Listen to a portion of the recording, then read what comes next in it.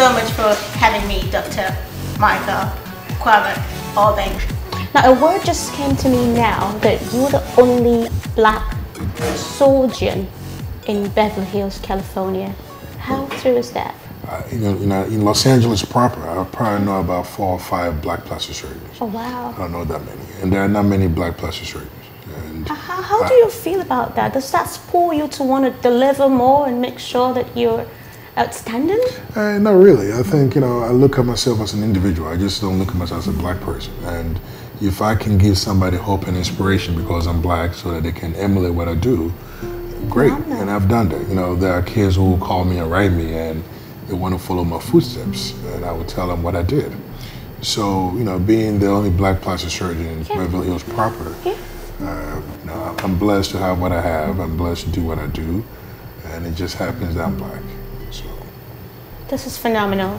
When you were a little boy, did you ever envisage you being in a position where you'd be helping mankind, restoring the looks and appearances of people, and helping people gain confidence in themselves? Did you ever think about this? No, not really. At a young age, I knew I wanted to be a doctor, but plastic surgery is something that came in the picture after inspiration from my Operation Smile. I knew I wanted to be a plastic surgeon so that I can help people, but I did not know the magnitude that it was going to be. And I've been fortunate enough to be able to help and restore people through my nonprofit organization, Restore.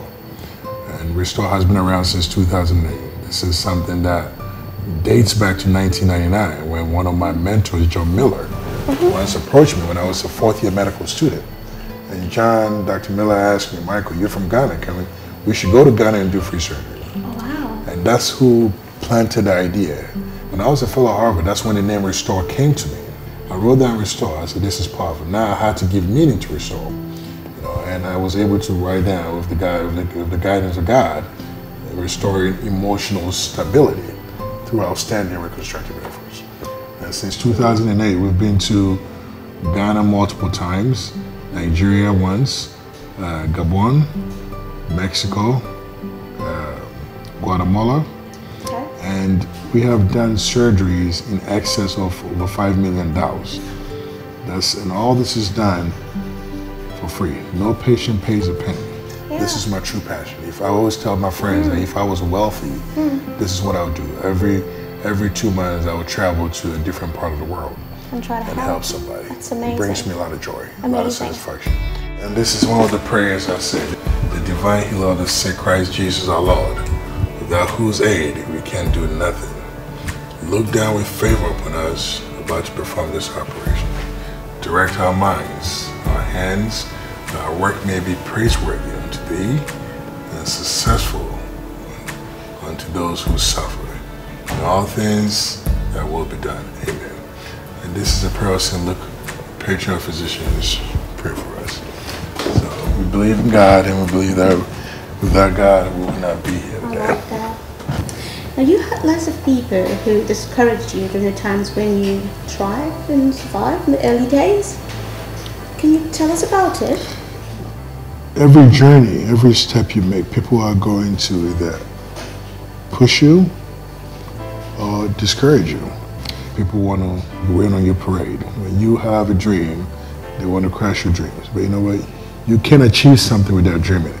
And growing up, growing up with the dream to becoming a physician at a very young age, people will discourage you. You're not smart enough, you're not good enough, and even trying to come to America to study, I was discouraged by family members that if I came to America, I wasn't going to get an opportunity to go to school because I would end up just like most foreigners who come to America, and they end up working menial jobs because of the fact that we don't have the same opportunities. Absolutely. But when you have your mind set on something, there's nothing you can achieve with perseverance. There's nothing you can achieve when you have your mind and you have your focus on point. And with all the naysayers, all the people who discouraged me growing up, and we used to have friends and very close family members. Now you look at me and say, you know what? I'm glad you did not listen to my words. I'm glad you followed your dreams. And I would not be here sitting, talking to you today without encouragement from some very, very important people in my life. My grandmother, My grandmother was the cornerstone. She was the matriarch of our family. She held everything down and she encouraged me.